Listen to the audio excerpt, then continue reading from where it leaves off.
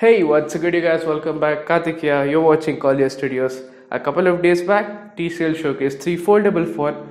First one, clamshell, boring. Second one, trifold, zero functionality, but a bit interesting. But the third one, the rollable phone, boy, oh boy, super interesting. I live for this kind of tech. And sometimes being an engineer, you can see how it works, even though I'm still in my second sem. Not flexing, but thank you, Dad. I'm just so into this design. Let's just dive deep into this video. Don't even want to put an intro, but karna padta hai.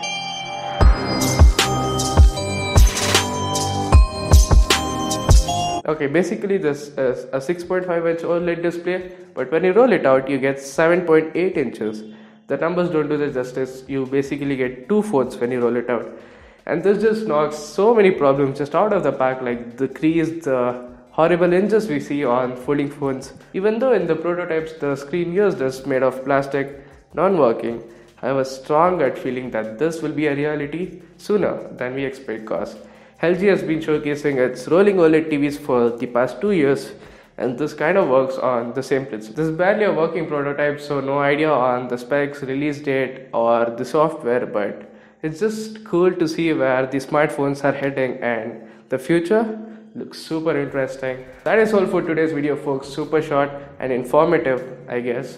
I really enjoy making this kind of videos, so I'm gonna make a lot of these and hope you are making the most of the time you have, and just stay safe, stay productive, make the most of the time, and hit the like button, smash the subscribe button 2020 style. Just break your phone, do whatever you want, but the color of the subscribe button should change.